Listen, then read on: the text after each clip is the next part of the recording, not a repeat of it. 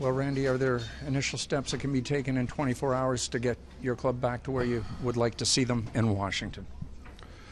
Well, the first thing we can do is we can move our feet.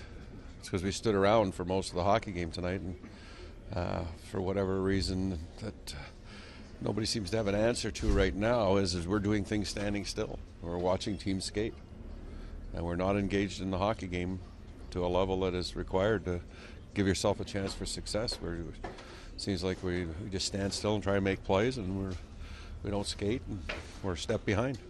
Is there any actions you can take almost to get their attention? You've been saying this now, for quite a while.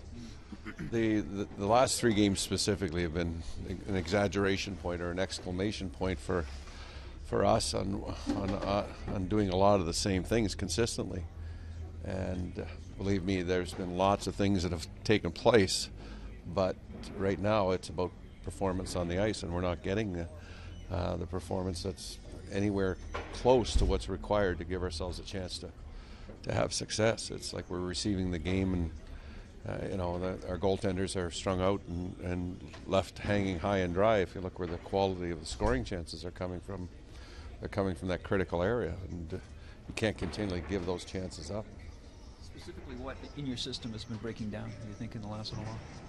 Well, our puck movement, in the defensive zone has been pretty much at a standstill in a lot of ways. That we pick the puck up and it just seems like we slap it around and we're slapping it to the opposition. We're not making plays. We're not playing with any confidence with the puck, that's for sure. But again, when we have chances to skate the puck, we're not skating it, and we're making poor decisions on where we're going with the puck.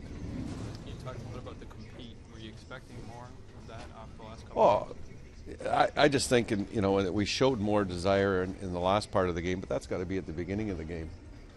We got involved in the game. We had some flurries where we hemmed them in their zone, and we forechecked with some purpose and some aggressiveness. But, it was way too late in the hockey game just to say that was a huge positive. It was positive that we can do it, but it didn't have any effect on the score. From a coaching standpoint and from where we were standing, we need to do more, and we have to do that from the opening whistle.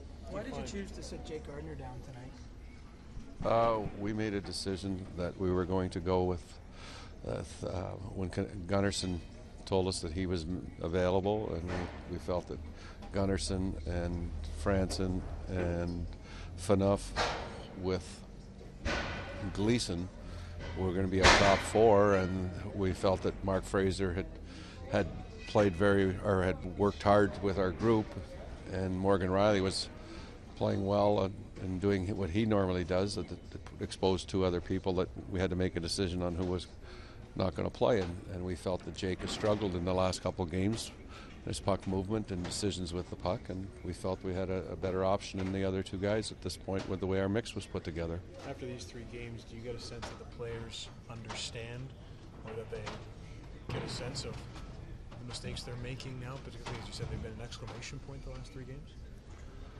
I'm sure they don't feel good about what's going on out there. I think that they recognize what's happening.